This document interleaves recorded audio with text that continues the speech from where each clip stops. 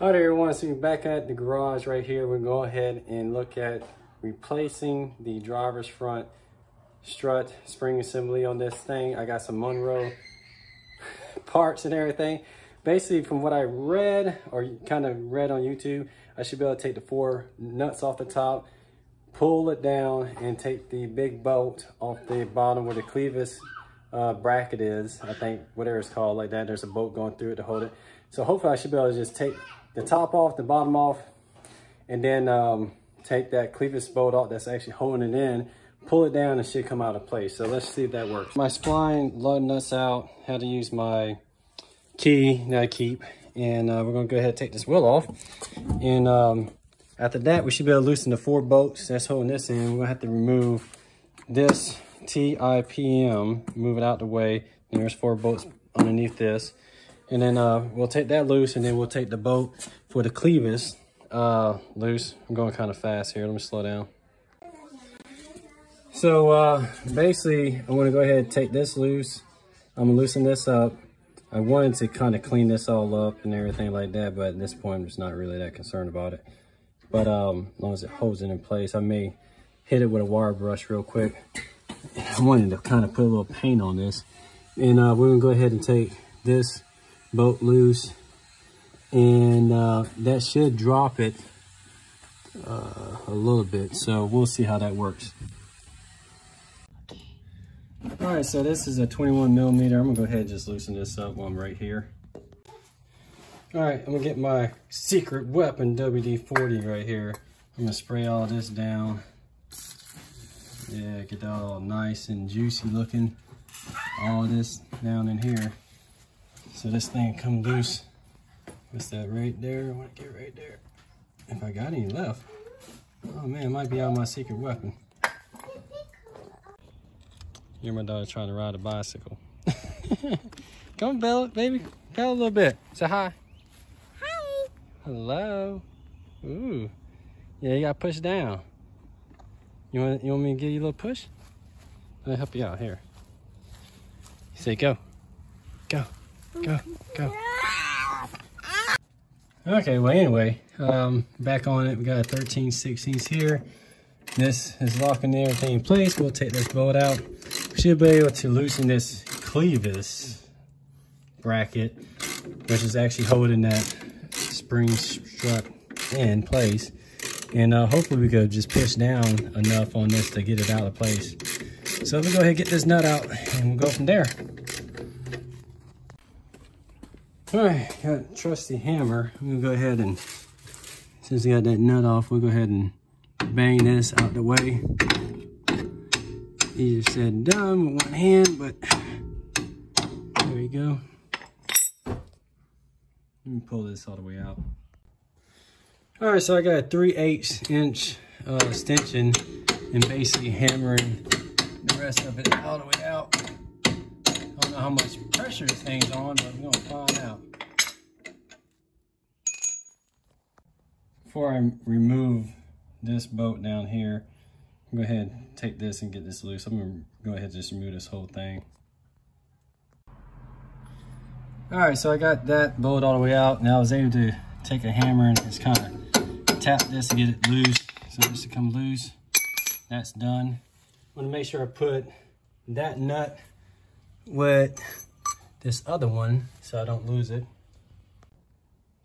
So now I'm just gonna bang this with a hammer to kind of loosen it up and maybe move it out of its place right here. I want to move this down and out the way. So I'm gonna try to get it like, move it come here so you get some more play out of it. So I want to move this whole thing forward. Yeah, man, this is working out pretty good. Let me set up my camera right here. See if I can get y'all in. So basically what I'm doing is hitting the whole clevis bolt kind of forward, but then hitting it down at the same time to release it, okay? Forward, down, okay? And, you know, I want to get this out of this place. All right, so let's go ahead and move this TIPM. Basically, there's tabs like right here and right there. you push those tabs in and just start do one side and do the same on this other side. And you can pull this whole TIPM out the way. From what I remember, I think, you know, just be careful. You don't want to tear up any of the wire and anything like that. So I may have to remove this battery. Let me take a look at this and get my flashlight and everything. Before I remember, it's underneath here. Like I do have to remove this battery because it is 2 bolts like underneath here. So let me go ahead and get I think it's 10 millimeter. We'll go ahead and get that out. All right, go ahead and loosen the negative. I don't know, I'm just doing this first because it's right here. I need to clean this up anyway. And then we'll do the positive. Make sure you don't hit anything else metal in here when you're on the positive, because it will make a big spark and probably burn up half the damn car. Excuse my French. But we'll go ahead and get those 2 out the way. Then there's a 10 millimeter bolt down there that's holding it in. So let me get that. So go ahead and get this bolt out the way. It's the battery hold down. Get this all the way out. And try not to hit the post like this one. I definitely want to clean up this Nitro one. And maybe giving us an issue with the car not having a good ground. So I definitely want to clean that up eventually. Okay, we'll get this coming on out. We'll go from there. All right, so you can slide the battery this way. And then I wish I had some hose or something to hold this thing, but let me see if I can get it out without damaging. Oh, it does have one right here. Thank God. Get that out the way. All right, so we'll look at, I guess, removing this tray. Looks like there's a bolt here, and we'll go from there. All right, so we're gonna go ahead and remove this. I think it's part of the emissions evap system, blah, blah, blah, blah. This looks like a 12 or something. Grab a socket. Okay, this one way over here is a 13 millimeter. Go ahead, take this loose and then see what else may be holding this battery tray in place. All right, I found that there's one way down in here too. So go ahead, loosen this up, and hopefully that'll get it out of the way. Did this TIPM up. There's 3 10 millimeter bolts underneath this, holding this bracket up. So I'm gonna go ahead and lift this, take the bolts out. I should be able to move this out the way so I could push this out the way so I get to the 4 freaking bolts for the strut. So basically I just folds down this little bracket right here, which is pretty cool. So I was able to just kind of set the TIP up in here and take out these 3 10 millimeter bolts. Now I got that bracket out the way. There's one more 13 millimeter bolt down here holding this bracket in place. No, yeah, don't run around here like that.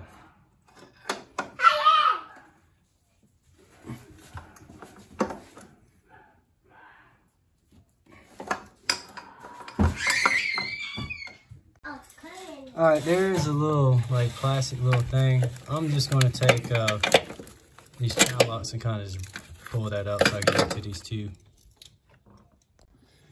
All right, so we got all 4 nuts out, okay?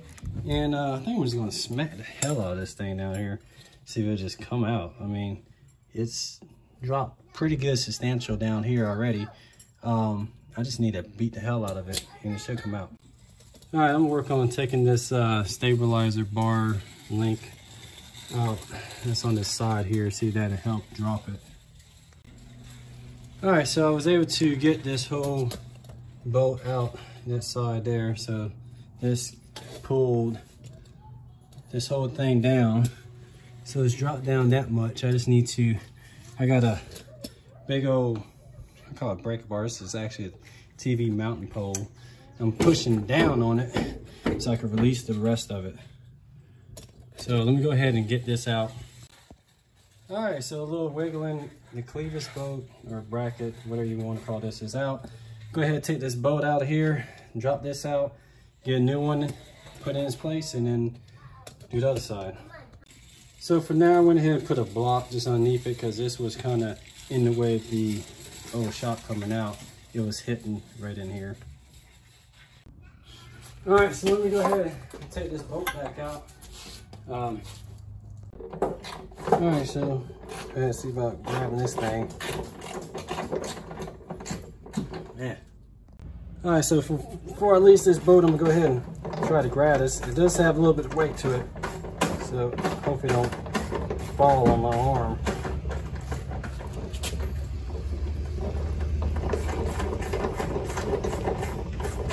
All right, there it is. Got it out. Let me grab this boat and everything else. I'm gonna pull this on out. Like this.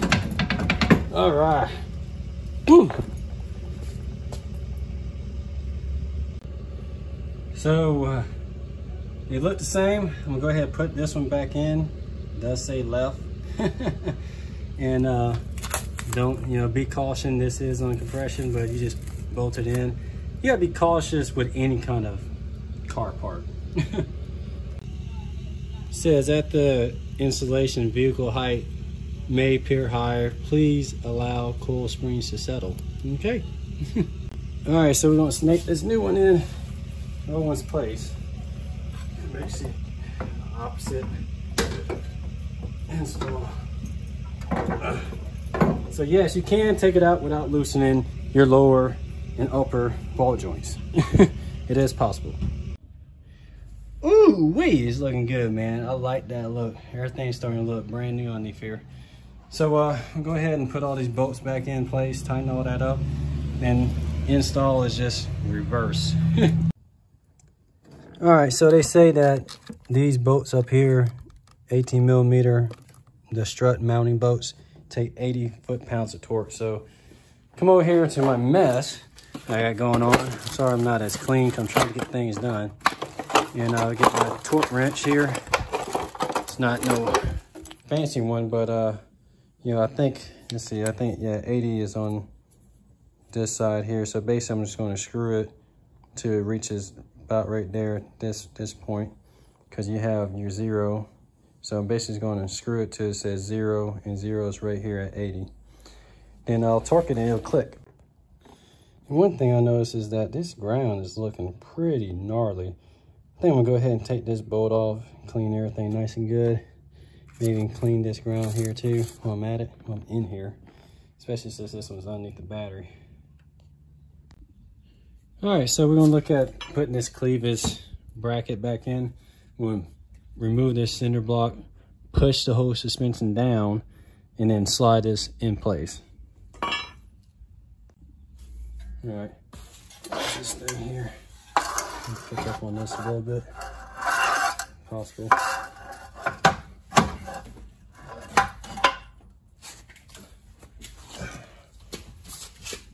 There we go. Pull that down. That's go down now. Now we'll slide this. All right, so I was able to actually, y'all can see this, slide this right underneath here. I basically just took it and slid it in place here and then slid it back. And right now it's just sitting below it. So we're gonna just kind of hammer that back up and push the whole suspension back in place. All right, so see y'all get y'all in here. I went ahead and, kind of slid it almost where it needs to be. I'm gonna see if I can get this bolt down here in place. And then I could just push up on everything, get it back in place, and put this stabilizer bolt back in. All right, so basically you're gonna slide this back in, hammer this across till you get it in place. And we're gonna take the nut, put the nut on the other side. Now let's go ahead and tighten this and torque this all the way down too. Have that done. And then we can go ahead and get this. Now I'll probably wait till I get this all the way up, and then I can get this in place. So I'm gonna go ahead and tighten this bolt down here first. Then we'll put the stabilizer bar that's on this side back on. We'll move the suspension up, which will slide this back up in place, which you can't see right now. It'll slide this back up in place here, and then we can tighten this up. All right, now that, let's get this all out of the way. We've gotten this, you can see this. Bring it down a little bit. Okay, there we go. It's kind of dark down here. But I got this nut tight. Like I said, we're going to go ahead and pull this suspension back up. I'm probably going to jack it up. Yeah, and get this stabilizer bar back in its place. All right. All right, so y'all can see this right here. I got this jack underneath this control arm, and I don't even really have it underneath the nut or anything. I just got it on the bottom. And basically I'm just gonna push that clevis bracket back in its place. So let me go ahead and get that, and you'll see it just slowly start going back where it needs to go. Going back to its home. So we're gonna push this back up, and then we'll make sure that the stabilizer bar over here on this side will line up also. So let me take a look at that. All right, so if you can see, this is the side, and it's about an inch or so down. So we're gonna just keep on, if you'll let me compress it and get this going back where it needs to go. Hopefully it'll press. There we go. There we go. And work on that.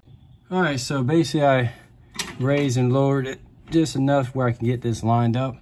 I want to be very careful I don't strip this. So let me see if I could, I don't know if I can hand tighten it, but I want to get this going in place. All right, so basically I kind of jacked it up just ever so gently to start it going in by hand, and I know I'm in the actual thread, so let me put a socket on it. All right, well, go ahead, ratchet it down, and yeah, it's going there nice and smooth. When I go to do these lower control arms, it'll be so much easier because I've already broken all this stuff loose. I'll probably do the uppers first, and then, because those won't be so bad, and then I'll do the lowers one day. We're gonna see how this shocks ride. All right, so let's go ahead and we're gonna get this clevis bolt, and that should go in there nice and smooth. We're gonna torque this down. I'll look at the torque specs. The sway bar end link was like 85 foot-pounds, and we'll go ahead and get this torqued down too. Got this ground somewhat clean. I don't have too much sandpaper, but go ahead and get all this clean and that clean down there. Put it all back together. All right, everyone, so went ahead and got the wheel. Everything's getting back in here. I just got to put the battery in. I'm gonna pull the car out since I only got like a one car garage. Move it more to the left so I get the passenger side done. But for the most part, yes, you can replace the front struts basically without taking any ball joints loose, okay? And I just showed you how to do it. The driver's side is the most hardest because you got to take that battery, the air box, the battery and the TIPM and all this and that out. But anyway, I appreciate y'all checking out the video. I mean, and I love all the support y'all give me. We're gonna keep this channel going as far as I can go. It's get me in shape, you know what I mean? Because I was talking to one guy, I think his name was David, about, you know, he was like, hey man, just go buy like a $400 Milwaukee impact wrench. I would love to right now, but right now I'm trying to save as much money to put parts into the car to make it ride better and run better and last better and just be maintained and stuff like that. So I'm kind of holding off on that, but eventually I'll probably end up getting one. I'm just gonna keep on wrenching at it. But y'all check